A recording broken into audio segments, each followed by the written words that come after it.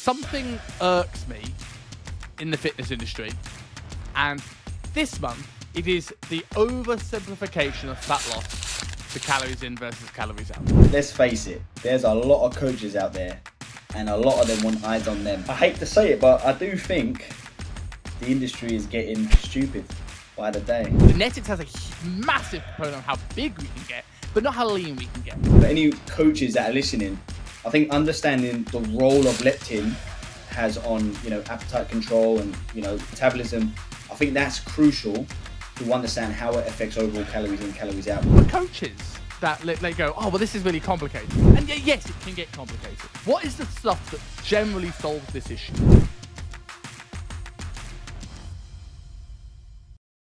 So every now and then, I get on the sort of like rants of the month. Something irks me in the fitness industry, and this month it is the oversimplification of fat loss to calories in versus calories out. I'm not an anti-calories in versus calories out guy, quite the opposite, but I've seen it at the expense of health far too often these days. So the question we're going to name the show, and the question I want to ask to you is the fitness industry getting dumber? Well, maybe we should discuss it before we determine if they're more stupid or not. Listen, let's face it, there's a lot of coaches out there and a lot of them want eyes on them, whether it's online coaching or one-to-one coaching. So there's a massive push on marketing and what gets views, what gets eyes, what's getting clicks. I hate to say it, but I do think the industry is getting stupid by the day. I hate to say it, but I think so. Well, they're certainly acting that way anyway. What do you think?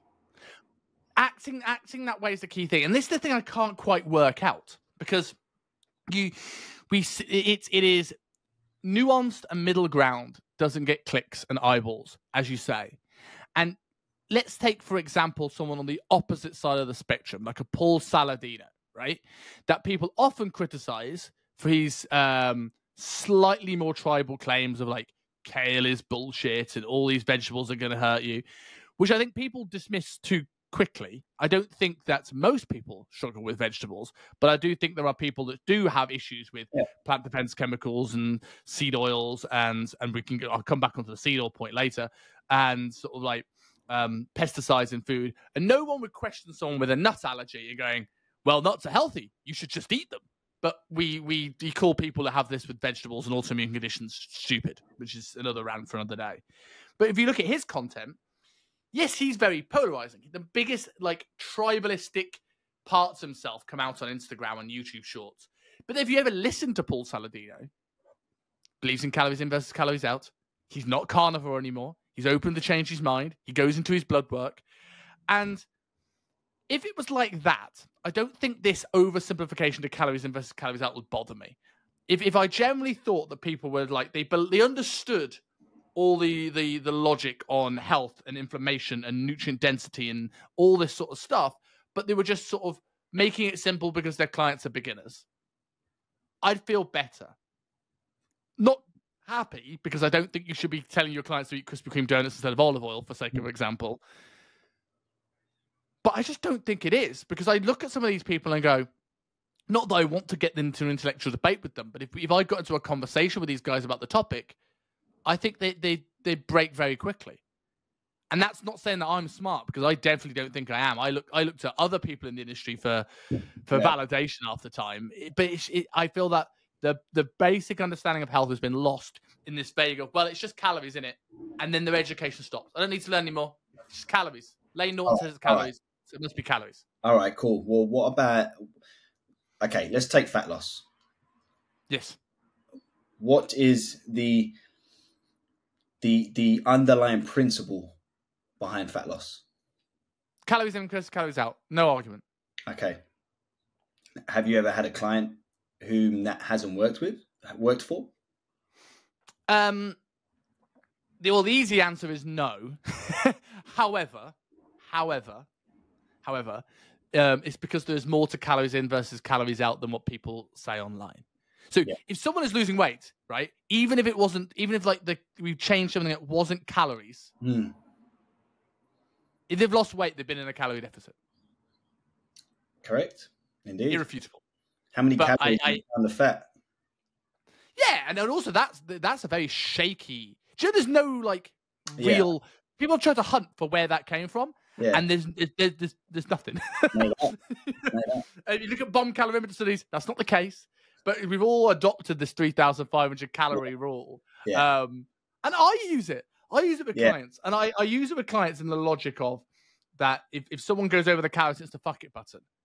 There's 3,500 calories in a pound of fat. So if you take where your calories are, bring that up to maintenance, then add 3,500. That's what you need to have in a day to get a pound of fat on, to make people feel a bit better. But it's a number plucked out of our ass. Like 5 fruit and veg a day. It's a number plucked out of our ass. Yeah. And that's the thing, isn't it? Like, you know, like, there's a lot of mathematics behind it, right? You know, it's a lot of mathematics behind it. But you're right. Like, you know, what are the sort of considerations to argue against calories in versus calories out is, you know, metabolism, variation, nutrient composition, hormones. That's a big one. Gut health. What else is there? Gut health. I mean, gut health's a big one. Yeah, like if we start looking at like, because everyone always, you know, people who are, I don't want to say naive, because there's very smart and driven coaches that don't understand this, and that's fine. Like, I'm not saying you need to understand all of this stuff. I just think, like, there's a point in time where I didn't understand any of this stuff, and I went and looked into it, and I've invested a lot of money in my education to learn more about this stuff. So if you feel like you don't understand this, I'm not calling you out. I'm more calling out the people that don't want to learn, have oversimplified it, and are telling their average clients to forget health is for the sake of abs is moronic. But when you look, people go talk about the TDE, total daily energy expender, right? And you go like, we've got 60-70% of it's BMR, then we've got thermic effect of food, then we've got NEAT, then we've got exercise, right? And everyone then focuses on that last like 30 to 40%. So we look at NEAT for sake of argument. People consider it as steps. It's not steps. It's fidgeting. It's that would be blink. It's the things we tap. It's just cadence of our voice. And just a quick, you know, from my experience on that NEAT side of things, I've got 2 brothers who I work with, and one has ADHD, sorry, and they have a very similar diet and a very similar activity level, except one is obese and one is skinny. He's always moving, you know, moving, and that's what NEAT is. Okay, that's what NEAT is for anyone that's listening. You know, he's moving all the time. You know, he stays. That's a really good analogy. As skinny as a stick, but the other one is, you know, he's obese. You know, and when we look at the genetic, they're 1 year apart. They have very similar lifestyles, very similar stressors in their lives, very similar nutritional habits, exercise habits, everything very, very similar, right? The biggest difference is one of them just always fucking moves because he has ADHD. Yeah. And honestly, one of them, the obese one, is about 125 kilos. The skinny one's probably, I don't know, 60. So say double the fucking weight.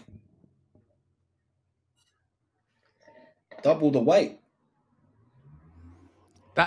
That's crazy analogy. And when we look at genetic differences in fat loss, right? When people go, like, are people genetically predispositioned to have higher body fat levels? Is it nature versus nurture? Well, I think everyone has the ability to get in shape and lose weight. Yeah. I don't think genetics stops us doing that. Genetics has a massive component on how big we can get, but not how lean we can get. Yeah. However, there are massive genetical differences, which is slightly another topic for another day. But when we look at NEAT, people one have naturally higher NEAT levels, and like those 2 people, and 2, people have more of a genetic predisposition to how much they. When they go into a caloric deficit, how quickly their NEAT drops as a preservation tool. Yeah. So some people may keep fidgeting and hyper all the way through their diet, and other people may immediately slump. like immediately, as soon as they go into a deficit. So when people talk about NEAT being steps, it's more like, well, my goal is never going to be, hey, Steve, this week I want you to fidget 20% more, please. But if we know that's going to happen, me giving you an extra 2,000 steps just sort of addresses this balance a little bit. And then we have the thermic effect of food. Let's address the big stuff, right? If we eat less food, we have less calories. So less calories are being expended, right? Like, I don't care how much protein you're having. If you're eating less food, you're expending less calories digesting the food, right? We offset that with a bit more protein and things like this to a degree. And then exercise. This is the one we often play with, and people go, it's like 10%, and it is, but at the same time, it's not worth worrying about too much. However, I have definitely things people talking about the energy flux, things like this. I have definitely seen people move more, get far better results than people who move less. I have also seen when it comes to activity, people say that, like building muscle isn't actually going to increase your metabolism that much. Right. So like weight training is not going to do too much in a diet. We shouldn't train for fat loss. We should train for muscle preservation of not building. And it's like, well, a lot of that studies are done by metabolic rates of people sitting down. So don't everyone start doing fat loss workouts. But if I train for muscle gain and I put on 10 pounds of muscle, right? I may only burn, and these are numbers plucked out my arse. These are my 3,500 calories of the day. But you might burn 200 calories extra sitting down, but you might burn considerably more than that moving that metabolic tissue every day for the more steps and the more cardio that you're now doing. But this is the 30 to 40%. No one talks about the 60-70% of their total daily energy expender, because what they just think of it as is coma calories, which is like, you've got this huge chunk of stuff that you can play with and like optimize. And yes, it's not trackable in the same way that steps are, but you telling me that we've got 60 to 70%, if our gut health is in a poor position, we're not absorbing nutrients well, we're not absorbing calories well, our thyroid conversion, part of it's done in the gut. Okay, so that's going to bring down our metabolic rate. Our liver, 15 to 20% of our metabolism. That'll bring down our metabolic rate, right? The amount of body fat we've got on our body, right? Eventually, if we're really overweight, could cause leptin resistance. Means your body, your brain is thinking that you're really lean when you're not. That's going to affect our metabolic rate and our appetite. And we can start seeing here, and that's just 3 things of many things, how we've got this sort of, like, to steal a phrase from Metabolic Mentor University, who I'm studying with at the moment, this almost dynamic system where the stuff under the hood has a major impact on how many calories we expend. Gut health, really, really important. Obviously, the gut microbiome will definitely influence how calories are absorbed, right, and metabolized. So, one person may have a healthy gut, someone else may have a poor gut. So, that will certainly impact your calorie absorption and how you assimilate food, right? So, I mean, unless you're getting tested, you don't know. But there are some simple signs, right? How easily do you get bloated? How often do you go to the toilet? And numerous things, right? There's a lot of different things, But, I mean, we know there's a lot of neurotransmitters, in the gut. They say the gut is the second brain. And they say, there's that saying, I've got a gut feeling about this. Well, it's true, because I think 90-95% of your serotonin is produced in the gut. And it makes its way up to the brain, and it's how you think, right? And that's another important point, right? Because if your serotonin is affecting your mood will affect your decisions, your mood will affect what you choose to eat, your mood will affect your diet compliance, right? And sure. Like people are just saying calories in versus calories out. Well, yeah, but we're only affecting that calories in part. We're not optimizing for calories out. And it is the equivalent of just saying to someone who wants to train, progressive overload. But you don't tell them what exercises do, what reps, what sets, what the execution is. And it's just a term. And that's the thing. You can imagine what you said about the serotonin, about how it's affecting how we think. Then you got to think, okay, if that's the case, what about all the other psychological factors that come into with that? So emotional well-being and how it influences other hormones like cortisol, like ghrelin. That those impact appetite and how the body stores body fat as well. So why don't you go on to leptin? You want to explain what leptin is and sort of why that's important? Yeah, like I did an episode of Rob a while back where, because people think of leptin as a hunger hormone, and it's not. Leptin is the body's gossip queens. That's the way I've always described it, right? So leptin is a hormone that's stored in your adipose tissue, in your fat cells, right? And it will communicate to the brain and basically take the piss about how fat you are. So the more leptin you have, the more little gossip queens are going to your brain and go, ha, ha, ha, Simon's really fat. And the brain's like, God, I don't like this gossiper. So what he'll do is he wants to get rid of some of that leptin. So he'll ramp up somebody's metabolic rate and upregulate thyroid, right? And bring down ghrelin, as you mentioned, which is our sort of like master hunger hormone, right? And NPY, which is another one, right? So we lose some of this leptin. In the reverse, if we get really lean and now there's less body fat, then there's less of a leptin signal going to the brain, and the brain sort of goes, oh, do you know what? I kind of miss those gossip queens. I've got no one to talk to. So it slows down the metabolic rate, upregulates ghrelin to ramp up your appetite. So you find that sort of like safety spot of like body fat where you like to sit, your set point, if you will. But the problem comes when someone becomes morbidly obese. Like any hormone, we can talk about this with insulin. We can talk about people. This is less resistance with the adrenals, but people get a bit all over the place with it. That when we look at over time, people get leptin resistant. And that's like there's like leptin gossip queens are having a party and there's tons of them. Yeah. But your brain is like, I'm not listening. He puts his noise cancelling headphones on, he shuts them out. And after a while, he's like, no one's talking to me anymore. Yeah. And he assumes that we're really lean. So he slows down our metabolic rate, upregulates our appetite, but we're not really lean. He's just not listening. And that's where we get these issues of our metabolism being slow, despite us eating tons of food to stoke the metabolism. Yeah, yeah.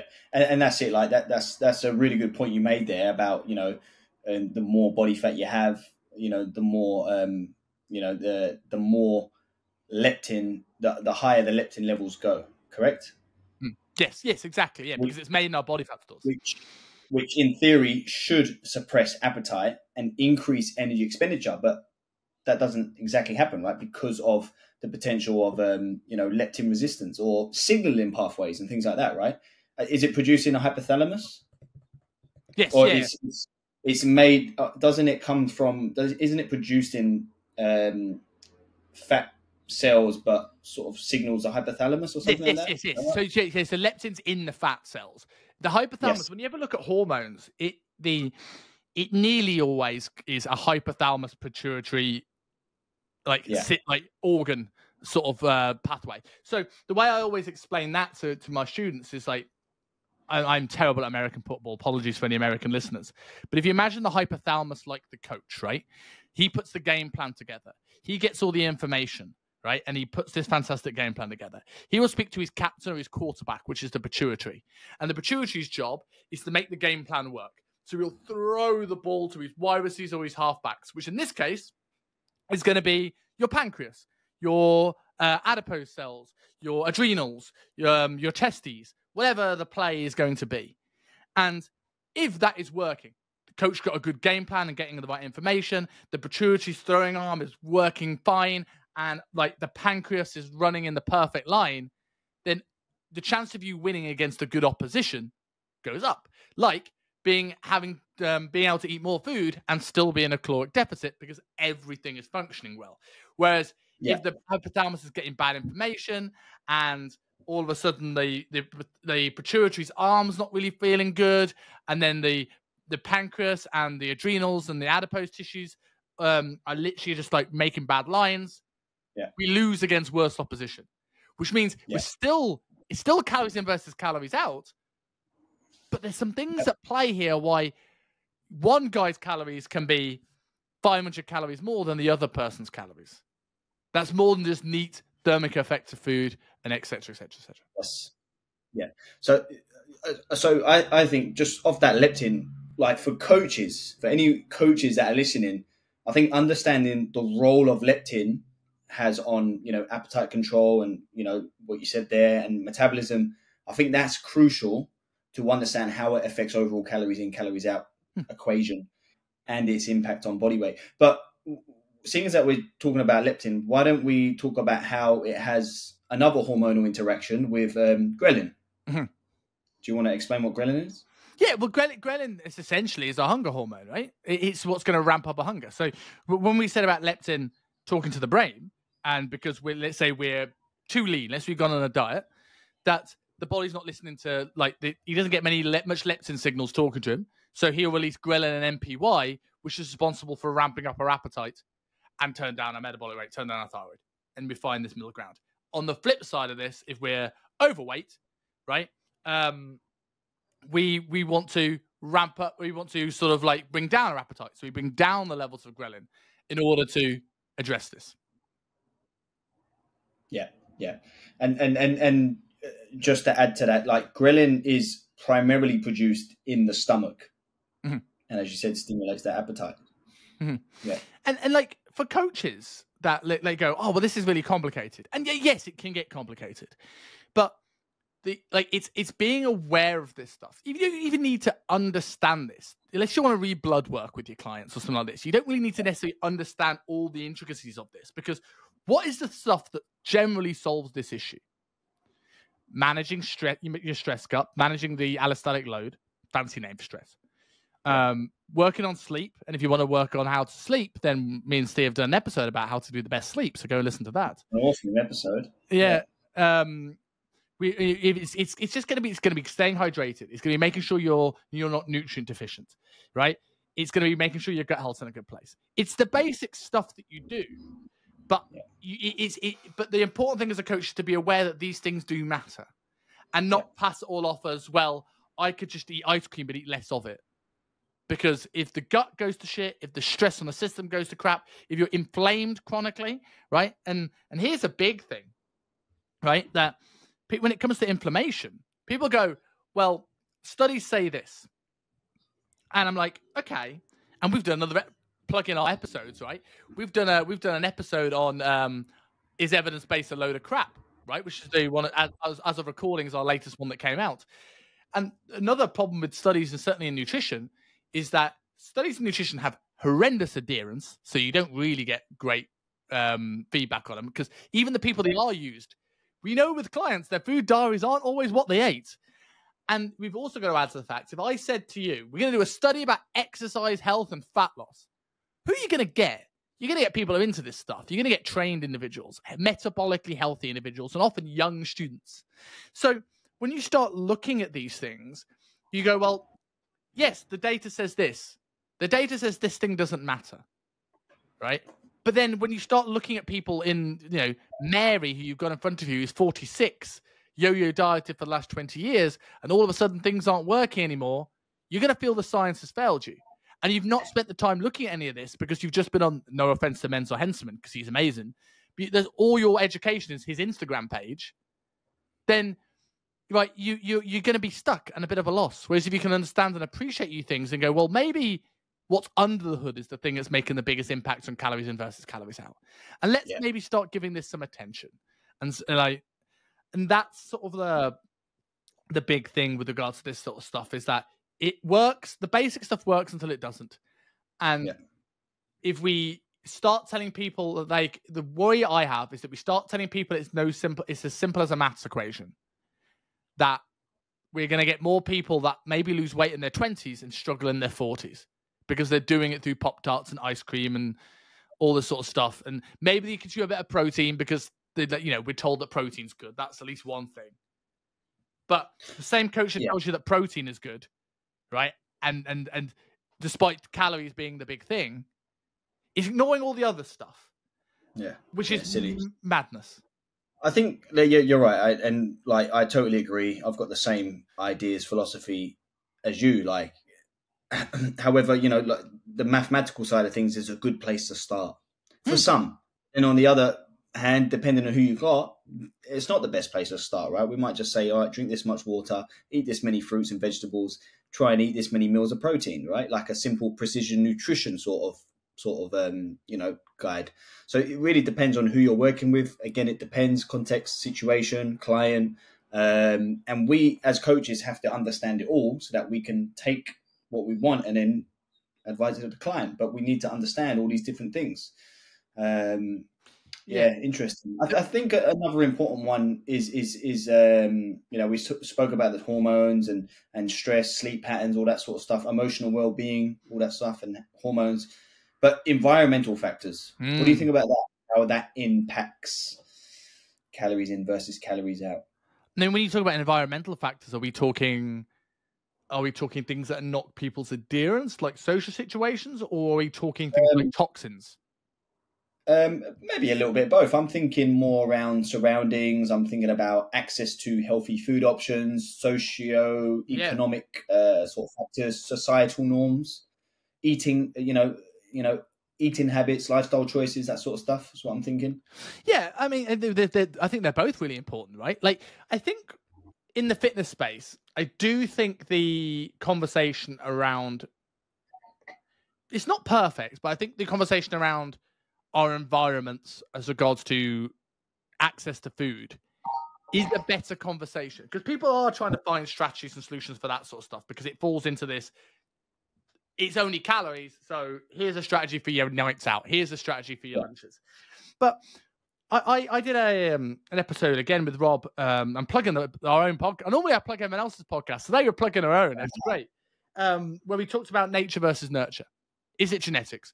And I go, well, like I said earlier on, while genetics plays a little bit of a role, I think everyone can get lean. Where I think the nurture component is huge is that our upbringing, if you lived on a farm where you grew your own food and you have a nice taste of vegetables because you've been bought on them as a kid, and if you want to go to a local shop, it was a walk away, you'll have a much easier time losing weight than the kid who was brought up in the sort of inner city London, who didn't have much money, who had 300 delivery options and hates vegetables, right? That is both people need to drop calories in order to lose weight.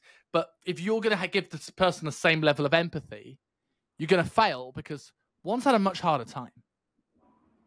So there's definitely that component to it, which is, and then the other thing, we mentioned the liver earlier on being 15 to 20% of someone's metabolic rate. Now, I'm not going to go all pull check and tell people to, change their air fresheners and their shower gels and make sure the water is filtered, or make sure they never ever use a plastic container or bottle ever again.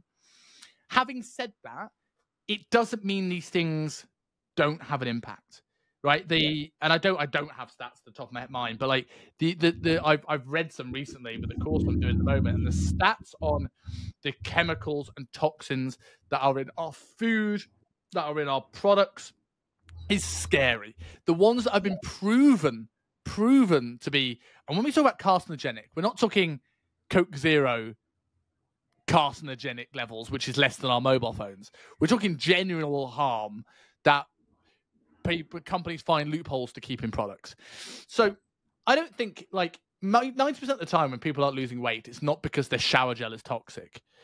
But I do think if we start having people have real bad symptoms and gut health issues and things like this, like delving in the main stuff isn't working, there is a time and a place to start looking at what's the healthiness of someone's liver. And whether that is using certain supplements, whether that is working on certain detoxification pathways. This gets a bit more complicated than most coaches need to know. But whether that's the case of looking at some of their environment stuff, this stuff it's the last tool, but it's still something to look at. And here's a key point, I think, for any of this, if a coach listening is a bit overwhelmed with the stuff they now have to go and consider and learn, is that anything that is more than just I've eaten too much food will come along with a symptom, right? Blood sugar control issues will come across hyperglycemic symptoms. Thyroid issues will have massive energy slumps, cold extremities, right? If we have gut issues, it will come across with not go to the toilet, and bloating, digestion, irritable bowel, etc., etc. Toxicity issues will probably come along with a lot of gut issues, right? Maybe some skin issues, maybe some mold issues, right?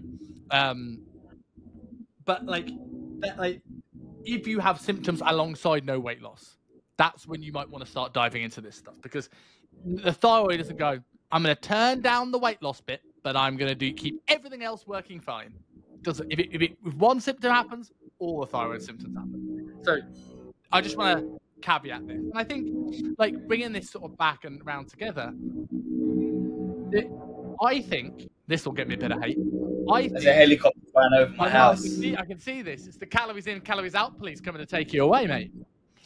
But to bring this sort of around, I think that, like, when it comes to this, I think this is where the fitness industry and feminism have a lot in common, because it's an overcorrection, right? We went so far down the specific diets, the low carb, the gut health route, that all we're seeing now in the industry is people fighting back. People going, well, it's going to wreck your relationship with food, right? So we don't want any of this. And while this is true, and like I don't agree with the uber strict, you can't have anything you love forever diet either. I don't think the answer is going so far in the other direction that we're telling people to sacrifice their health for their mental health, because eventually one will knock on the other. A properly good relationship with food is finding your middle ground between those two extremes. Yeah. And that's it. And as coaches, we need to understand the overarching principles, different diets, hormones, and everything that we've discussed. And then with the individual, their experience, their goals, what they want to achieve, select and advise something. And it doesn't mean they're always going to be on that, right? We tweak as we go, we experiment as we go, and it's an ongoing process for them about learning where they want to be and the sacrifice that they want to take to achieve where they want to go with it, right? Yeah. And I tell you what, like I'm not really taking on many online clients anymore. And I've noticed when I have taken a few on that, like, my systems aren't what they used to be for online coaching, because I've been so focused on mentorship, and I will be for a little while longer. But at some point I want to delve back into the coaching, because I want to be able to showcase what this stuff could do. And when I do, to counteract this and to be able to sort of really put this stuff into practice, I'm probably going to charge a much higher ticket than I used to, because I rather than just doing what every coach does and just does the weekly check-in, a lot of this stuff and be able to get through to the client with this complicated stuff is having conversations and finding out where people are at. And I don't want a weekly call either, but like having something where maybe you check in a little bit less frequently when it's necessary, but you have a bi-weekly short call or a monthly short call. So to go like, okay, how's the training going? Are you recovering well from this? Do you want more sets on this exercise, less sets on this body part? How's your gut feeling? And like, because I do find that sometimes where this calories in versus calories out thing has come from is that coaches aren't really having these conversations. They get a check-in where clients maybe aren't comfortable talking about their gut health. And the only thing you can really do on a check-in is either ask more questions and hope your client gets back to you, or drop the calories. So I think we need to be able to find easy and scalable ways to be able to communicate more with clients on an individual level.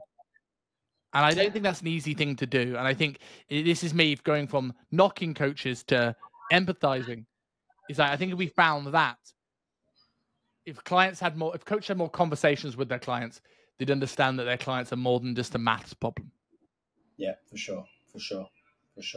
I think asking a lot of questions is important, but asking the right questions is more important. I agree. You know, like we often tell our coaches that there are two kinds of questions that you can use, right?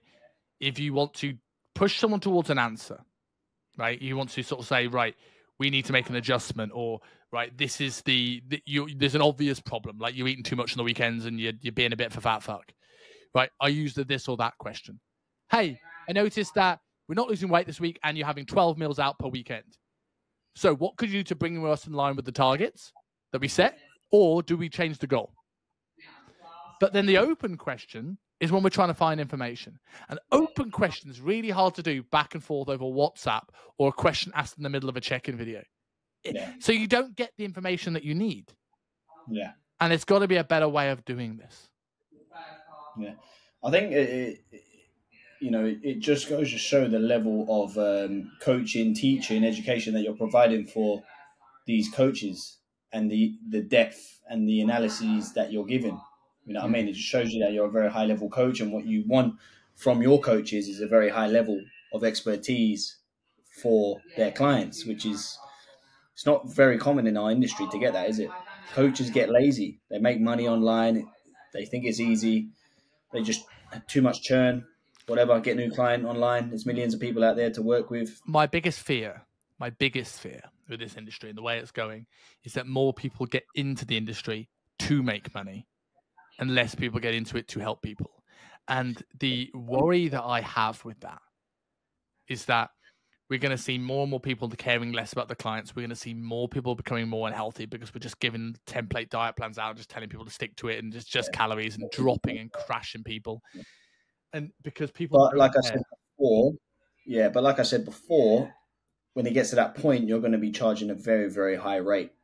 And for people to work with you, it's not going to cost whatever it's going to cost. Which is good for me, right? But not for the average consumer that wants to lose weight, and they're going to get a bad service and potentially because we have the impact as fitness professionals. Let's call it inflation. Yeah, we have the impact of fitness. Weight inflation and financial inflation. Yeah, I charge you £1 for every pound on your body. I think that's the thing that worries me. Like maybe it's good for me that I can charge a premium down the line, but it's that situation where I want people to be able to get help, and I feel that the industry is kind of failing them at the moment because people more care about their own bank balance than their clients. Where if they cared about the clients and invested in the client knowledge, their bank balance to a degree would take care of itself. Now, am I the finished article businessman making millions a year? Absolutely not. Absolutely not. But I tell you what, it's been a long time since I properly struggled financially, and that's because of the quality of what I do and the knowledge that I've invested in. So you won't go broke if you're a good coach, right? And then the business skills can make you a rich coach. If you are someone that doesn't become a good coach, you might get rich for a short period of time, but you're always in fear of going broke. Correct. Yeah. And I believe that you can say something like that because, you've moved across the world twice and you've made it work. Yeah. You know what I mean? You've made it work. You've fallen on your feet. That's because of the years of putting effort in and studying and getting results and being keen and eager to be the best and deliver the best. Yeah. So for people that want to learn more, I appreciate I've taken a lot of this episode, but you've asked some really good questions that have got me off on tangents. But for people that want to learn more about yourself and want to learn more about what you do and what you offer and how you bring this nutrition understanding and practice with your lack of caffeine and perfect sleep routine, alongside some amazing strength and conditioning knowledge. 86 days, 88 days without caffeine. No, wait, I'm saying this wrong. I've got 16 days before I leave to come to London, which means I've done 84 days of no caffeine, no tea, no coffee. That's mental. It's kind of mad, isn't it? It's kind of mad. Yeah, you can find me at Steven Collins Training. At 100 days. We'll do an episode at 100 days. And then see like how you feel. Like the results of Steve's 100 days with no caffeine. I may never drink caffeine again. Right, man. This has been awesome, man. Where are we finding you? Steve Collins Training at YouTube and Instagram, correct? Indeed. Yes, Steve Collins Training. Awesome, man. Mate, it's been a pleasure as always. All right. Catch you next week. Yes, thank you. Take care. Thank you for listening to the Self-Made Podcast. If you're like me and like binge watching podcast episodes, click here to watch our latest episode. Or if you want to stay in touch and find out when the next episode goes live, click here to subscribe to the channel.